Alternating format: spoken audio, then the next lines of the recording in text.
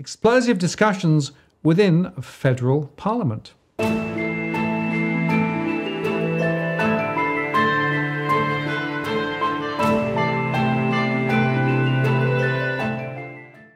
Martin North, John Adams, in the interest of people.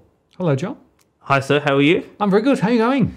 Good. It's been, I think, about a week and a half since we've recorded our last show, and no doubt some of our audience has wondered what has happened to Adams. All I can say is that when there's a gap between shows, I'm working on something. And one of the big things that happened this week, as part of a bit of a secret project I'm working on, I went to Parliament in Canberra on Wednesday and Thursday and had a whole bunch of meetings. And we're going to talk about some of those meetings and some of those conversations without naming names, because it was a very interesting chain of events. I was there basically all day Wednesday, all day Thursday. And this big project I'm working on, and this is the main reason why I was in Parliament, there's some big news I think we're going to break in the next few weeks. We tend to sort of historically have set the agenda on a number of matters, so I think there's something new we're going to talk about, but more on that later. But before we get into some of these explosive discussions I have to say, I ran into our nemesis, not just my nemesis, our nemesis, Aaron Patrick. And just if we can put slide 1 on the screen, Aaron Patrick is the person in 2019 who called you a conspiracy theorist and me conspiracy theorist because we attacked the Morrison $10,000 cash transaction ban. We said it was about negative interest rates, the elimination of cash. We quoted the IMF. It was all academically cited, so this was not just making it up. And basically he said that we took a set of public information and distorted the debate, and that the real agenda was about what the government was arguing, which was about crime and tax avoidance, etc. And so he wrote this in September 2019, linked this to anti-Semitic groups and all sorts of radical allegations against us. And then in January 2020, when I went to testify before the Senate Economics Committee, Mr. Patrick was actually there in the audience, and he listened to my direct testimony, but he also listened to some of the other witnesses. And he wrote a second article, and that's in the bottom of the slide, The Big Bang Theory Against Cash. And again, this was an article about me and my opening statement and how our audience was there, gave us a round of applause, and basically said that, again, I was pushing conspiracy theories. And he said it's difficult to disprove a theory because it hasn't happened. So you can always throw out hypotheticals. What if this happens? What if that happens? And he was basically saying that there's just no legitimacy to any of the concerns that we had. And so since January 2020, I hadn't seen Mr. Patrick, and I was actually in an MP's office walking out, and someone walks in, turns around and says, "John?" I said, "Yes." "John Adams?" "Yes." "Aaron Patrick from the Financial Review." And I just looked at him straight in the eye and I said, we won on the cash ban. And he looked back and said, "You did." And I have to say, Martin, that was perhaps one of the most satisfying moments of the last few years, when you can look your enemy in the eye, someone who wanted to basically put people in jail for using legal tender, and was willing to push propaganda on behalf of the Morrison government, when we can basically say to him, even though you work for one of the most powerful financial newspaper in the country, we still prevailed. And it's important I say we, because I did say we. It's not just me, John Adams. It's you. It's all the audience. It's all the people across the country, all the other YouTube channels and groups who came together as a collective community and said that this is the most radical. Because again, the Europeans, with their cash transaction ban, if you defied, it was you get a fine. Morrison wanted to put people in jail, which was completely nuts. And the fact that we were able to overcome such a draconian piece of legislation. And just so our audience remembers, that Australia was the second country in the world to stop this. Germany first in 2016. We stopped it in 2020. Started here. We broke the story first in the country when the Treasury released their consultation paper on Friday at 5 p.m. and it is perhaps one of the most achievable things I've ever done in my life. So the fact that I got to confront Mr. Patrick, that was great. But then I actually said to him, Aaron, do you know that Israel actually implemented their cash transaction ban only last week? And he said he wasn't aware. So if we put slide 2 on the screen, unfortunately, Martin, Israel, and I'm not sure what's happening with Israel. I have a lot of Jewish friends, and I said, what's happening to Israel? They're doing a lot of unusual things over there. But this article basically says Israel bans use of cash for purchases over $1,760, and that's obviously in US dollars. Israel's tax authority, they get provided a quote to the media, quote, we want the public to reduce the use of cash money. The goal is to reduce cash fluidity in the market, mainly because crime organizations tend to rely on cash. By limiting it, criminal activity is much harder to carry out. So same argument in Israel that the Morrison government used. We debunked that whole notion when we went before Parliament. And Israel's banning it, but obviously, again, we are seeing central banks are obviously getting prepared to move to a more negative interest rate environment because, and we're going to get to this soon, they're raising rates, we're going into recession, economic growth is slowing down. There's obviously talk that they'll have to take the pedal off the accelerator soon. And fun enough, only last week in the Daily Telegraph did former chief economist for one of the big banks, Warren Hogan, call for the RBA governor to resign, not because of what I have called for his resignation, which is he's been reckless in taking interest rates too low. No, Warren Hogan said he's raising interest rates too high too quickly, yeah. which is it just tells you how scared the banks are when they're sending out some of these propaganda economists, cash for comment, and they basically say to them, go on the front page of the Daily Telegraph and basically take Philip Lowe out because his interest rates are going to tip too many households over, and it could sort of damage either the bank's profitability or the bank's solvency. So so at some point soon, this pivot is going to manifest itself in a big way, and obviously, physical cash is a big issue because, as we've said before, if you get a negative interest rates, happen in Japan, people take the money out of the bank, they hold physical cash, and then academic economists have written all over the world that physical cash and a negative interest rate environment typically doesn't work well. Absolutely.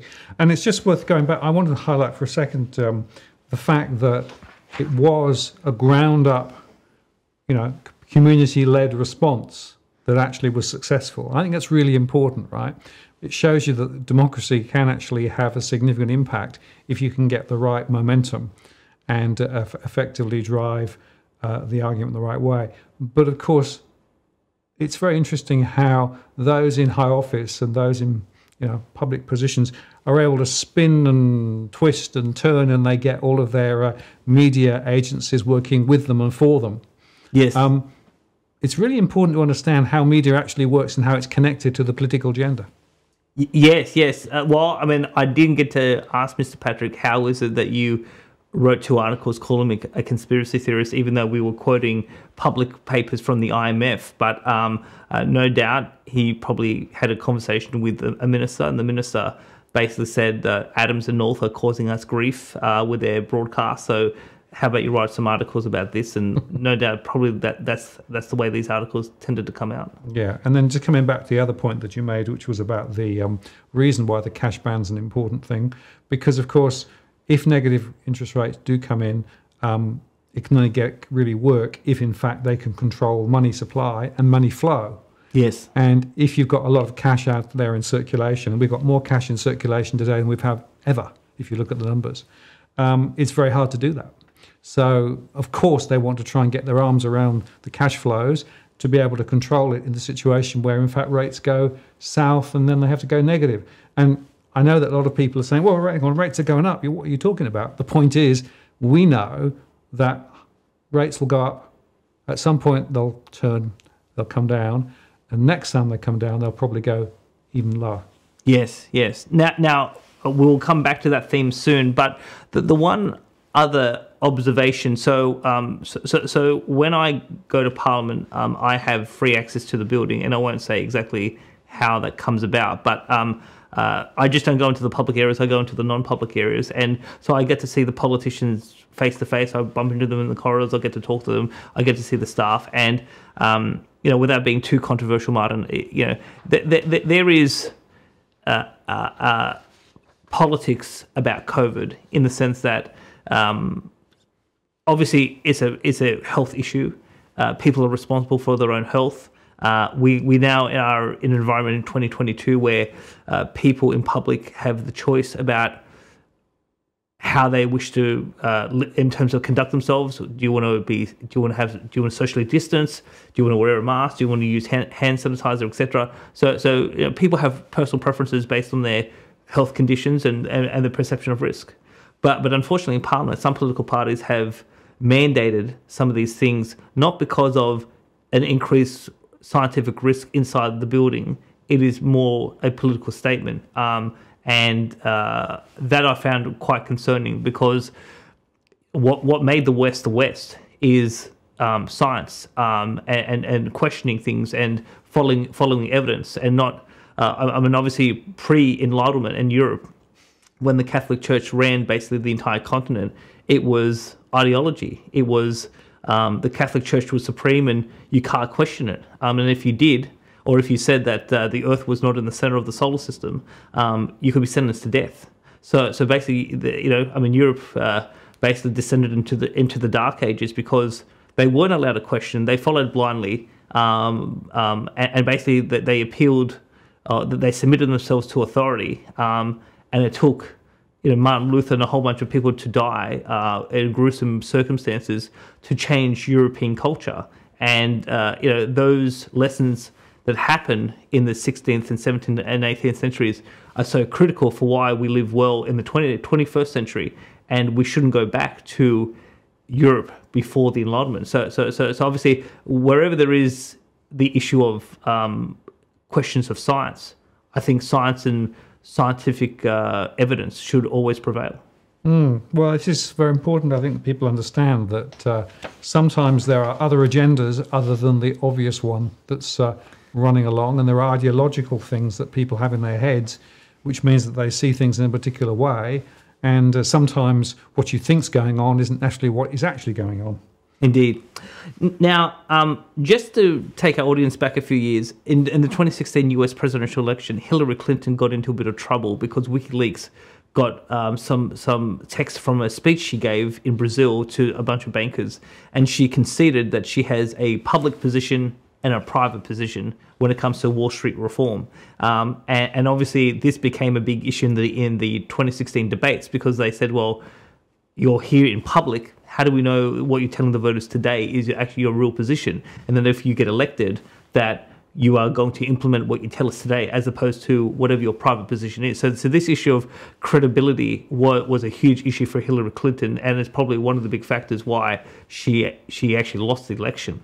So, and again, I don't want to say that anyone's sort of being untruthful, but what I can say is that when you do get to sit down with politicians in their offices, and you have a conversation about the economy and the problems facing the country, you have a different type of conversation than compared to if you were on national TV. And that is obviously a worrying situation, because we are in all sorts of trouble, and what we need is honest and robust debate. We don't want politicians to have a view in private, but also have a different view in public. And if we're going to ever resolve our economic problems, I think we need to have leaders from across the society, whether it's politics or the media or corporate Australia, etc., where we're honest about the nature of the problems, where Australia really is, and what are the right solutions.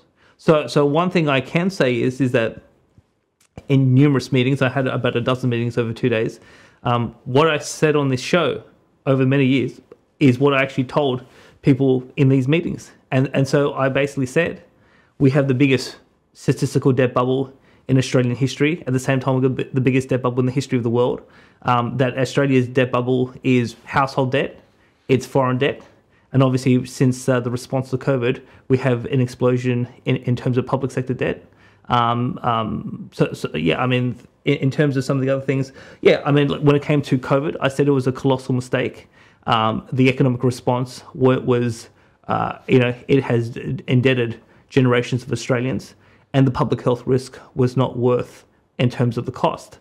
And I said that now a number of politicians know about this show, watch this show from time to time, and I said that in 2020 we did a number of shows about stagflation, and we said that it was obvious about when they announced QE to infinity with the explosion of the money supply that was going to cause inflation, and so it was no surprise to us on this show that we were going to have an inflation problem at some point.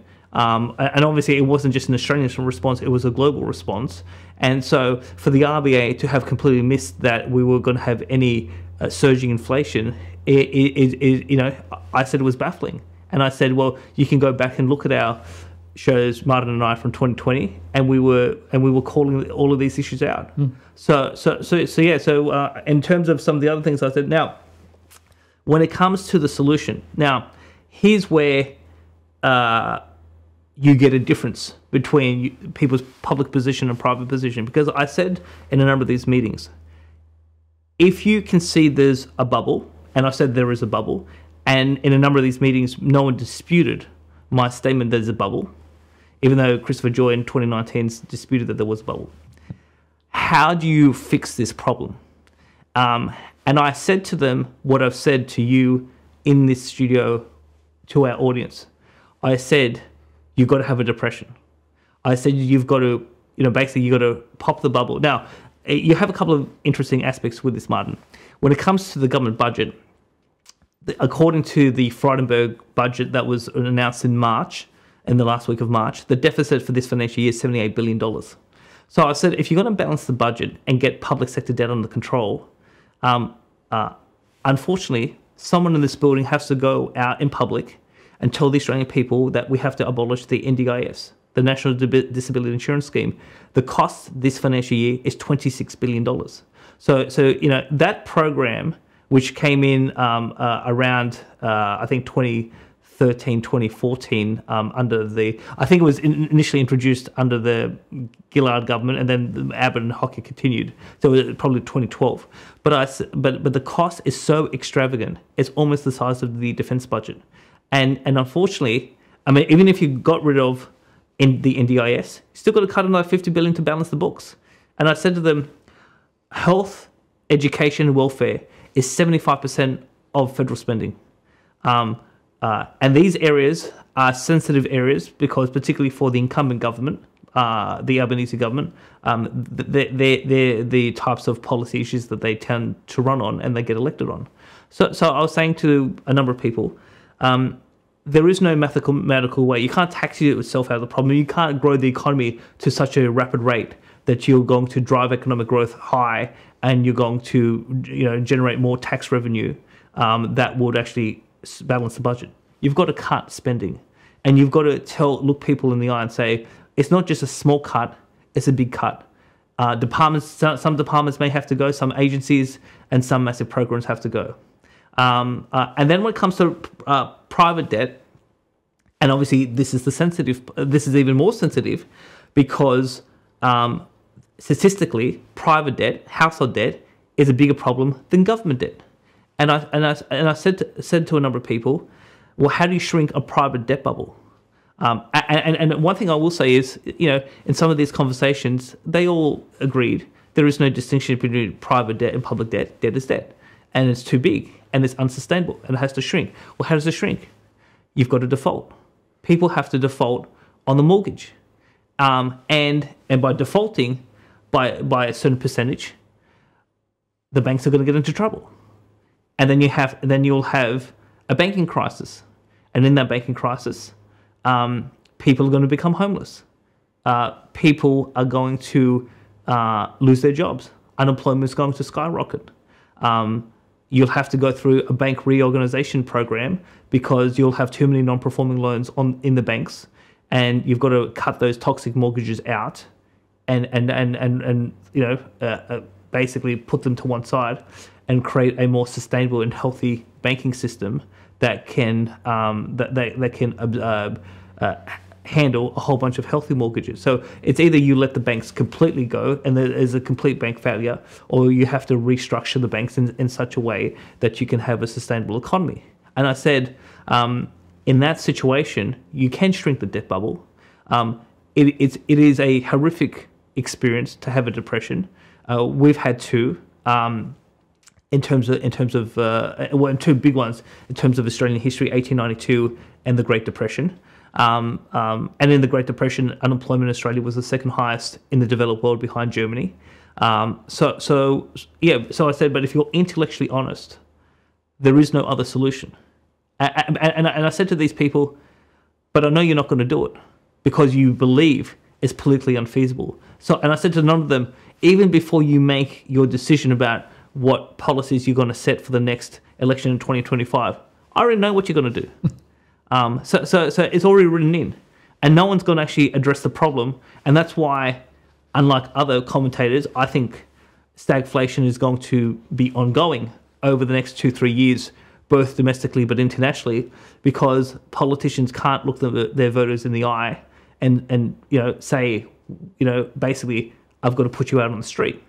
And so now, I did say two interesting things on this point. I said, in Australian history, there's only been one political leader that went to the Australian people with an explicit deflation, depression, austerity program, and they won the biggest victory ever, and that was Joseph Lyons in 1931. And we covered this back in November 2020 in a show called Only the 10th Prime Minister Can Save Australia. So I said to them, even though you think you can't win politically, it's only been done once, and that was and they won the biggest victory ever. So that doesn't mean that if you try it again, it's an automatic guaranteed success. You may fail, but don't tell me that it's impossible to even contemplate it because someone had the guts to contemplate it.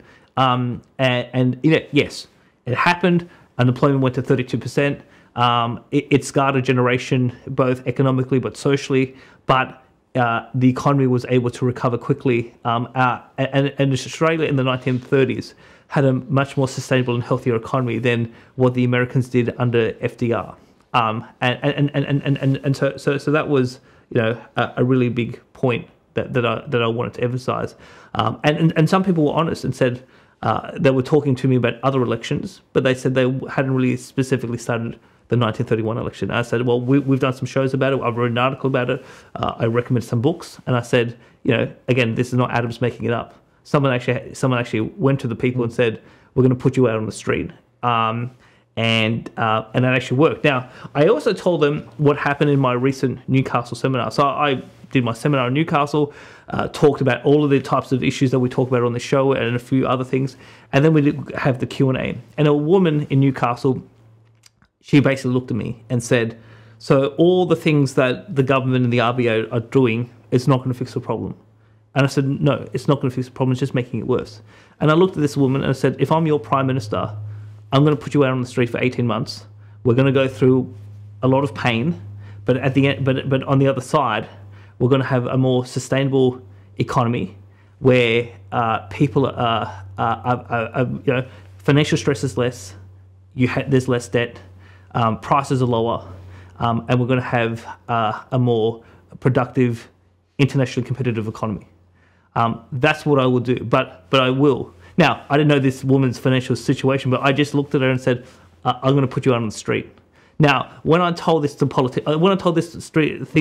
story to politicians, now, obviously, certain types of people come to my seminars because they're sort of open-minded about the types of things that you and I talk about. But the public at large, these politicians just looked at me and said, I can't do that. I can't say to the average mum and dad person that signed a 6 or 7 figure mortgage, I'm going to put you out on the street. It's just politically unfathomable. But I said, well, that's why the problem is going to only get worse, and it's not going to get better because you believe that common sense and the unvarnished truth is too much for the Australian people. And the question, I suppose, John, is whether it's too much for the Australian people or whether actually it's too much for the politicians because they're too weak-kneed to actually have the conversations that need to be had. Well, I mean, that is another part of it. I mean, how do you communicate these problems? Now, perhaps you and I are more academic, and I will say these topics are not easy. They're not easy, no. And they're quite involved. And can you communicate these issues in 30 seconds? You can't. So obviously, one of the biggest problems for politicians is the nightly news, because I mean, they try to engineer their statements so they can actually get covered in the nightly news, and these are serious, technically difficult subjects that require hours of discussion, hours of debate on national TV, so that people can actually understand the nature of the problem. And that's why we've been doing these shows for 4 years, and some of our shows where we cover one technical aspect could be half an hour to 45 minutes because we need to get it deep into a subject. And even on the cash ban, we did, I think, 8 or 9 programs in a row about it, and we went deep into the subject to the point where when we wrote our submissions and when I testified to the Senate, everything that I said on the show is what I told Parliament, because we did the work, and that is obviously, there is a communication problem, but there's also just looking at people and saying the country's stuffed and we've got to fix it, and it's not going to be easy. No, it's interesting, John. I don't know whether you saw Andrew Bailey. He's the guy in charge of the Bank of England. He actually on Thursday gave a very downbeat story as to what was happening in the UK with the recession, and so he actually was seen as somebody calling it as it was and actually being prepared to actually paint how bad it really was, whereas most other central banks and bankers around the world won't go close to actually talking about it as being as bad as it is. So that was interesting, but even he, I don't think, was actually able to sort of tell the full story, which you and I have been discussing previously. Indeed. And yeah, so I mean, but the real question on that, Martin, is it the responsibility of the central bank governor, exactly, yeah, or the chairman or whoever to tell the people the truth, or is it the elected officials? Yep.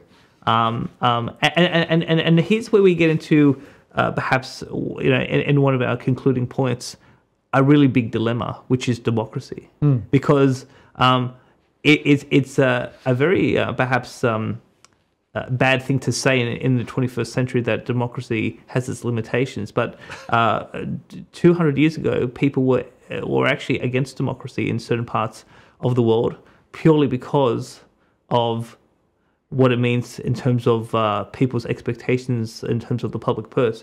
And so I'm going to put this slide 4 on the screen, Martin. Now we've talked about this before. We've used this quote in a previous show a couple of years ago. So now there's a dispute on the internet. Was it Alexander Tyler, who's from Scotland, who's a Scottish lawyer, or was it Alexis de Tocqueville, who was from France? But I just want to go and read this quote, which is a little bit long, but it's worth it. Quote: "A democracy is always temporary in nature. It is simply cannot exist as a permanent form of government. A democracy will continue to exist up until the time that voters discover that they can vote themselves generous gifts from the public treasury. From that moment on, the majority always votes for the candidates who promise the most benefits from the public treasury, with the result that every democracy will finally collapse due to loose fiscal policy, which is always followed by a dictatorship. The average age of the world's greatest civilizations from the beginning of history has been about 200 years. During those 200 years, these nations always progressed through the following sequence: from bondage to spiritual faith, from spiritual faith to great courage, from courage to liberty, from liberty to abundance, from abundance to selfishness, from selfishness to complacency, from complacency to apathy, from apathy to dependence, from dependence back into bondage." Now, the two key things from this quote, Martin, is that we do have a problem with democracy in this country, because just like whether it was Tyler or de Tocqueville, there is an issue of people and their expectation of government. And a lot of people think that all of this money, all of these loans coming from the bank, all of this public spending is just par for the course. And people don't understand where this actually money comes from and what the consequences is, which is obviously the ultimate inflation and collapse of the currency. But also in terms of this second quote, I mean, I would say that Australia is, that's why I put in bold, is from apathy to dependence. Yeah. A lot of people are not engaged in current affairs and active, political activism, if I could use that word. And obviously, there's a whole bunch of people who heavily are dependent on the government for all sorts of forms of support. And in generations gone past, that wasn't the case, and people were more politically and financially and socially more independent. And Australia's not that today. And so the question is, can the solution, and again, I said to one politician in particular, I said, you can dress it up any way you want. If you're going to shrink the bubble, it's a depression, because people have to default on the mortgages. Because when people talk about a Jubilees historically has been when government forgives debt. But well, how does a bank forgive debt? It doesn't. It has a banking crisis. So how can that happen in a democracy? Because if it can't, the result will be hyperinflation. There is no two ways about it, because the politicians believe if we go to the people with the right solution and we lose, well, what's the point? That's the thinking in Canberra. That's the thinking in capital cities around the world. So where we're up to now is we will have ongoing inflation because politicians in private say, now some of them don't get the solution. Some of them understand the solution. And some of these discussions I had were very very engaging, intellectually engaging, very honest, very robust. But the question is, can we fix the country in a democracy, or do we have to actually consider reforming our democratic system? And what I would say on that point is that it's not that I would call for a dictatorship or that we suspend democracy entirely, but the question is, should every person vote? Should there be a qualification as to how do you get the vote? And is there a certain segment of society that if they didn't vote, we could actually get real reform? And that's, I think, a very difficult question and debate to have. But I think that if Parliament is not willing to look people in the eye, just like we do it on a frequent basis, and say what the truth is, then the only solution to save the country from hyperinflation is to look at democracy and say we need less people to vote because too many irresponsible people are voting in weak politicians, and we're heading towards the abyss. Well, of course, John, it's sunny weather. The beach looks pretty nice. The politicians, we'll let them get on with it, right? It doesn't really affect us, does it? That is the apathy, my friend. Exactly right. But the point is, as we showed with the cash ban, it is possible to engage and to make change and actually, resist things we don't want. But we are getting into some very, very deep questions here, which are fundamental to our future. Absolutely. John, I appreciate your time today. Very important discussion, as always. Thank you. Martin North, John Adams in the Interest of People. We'll see you next time.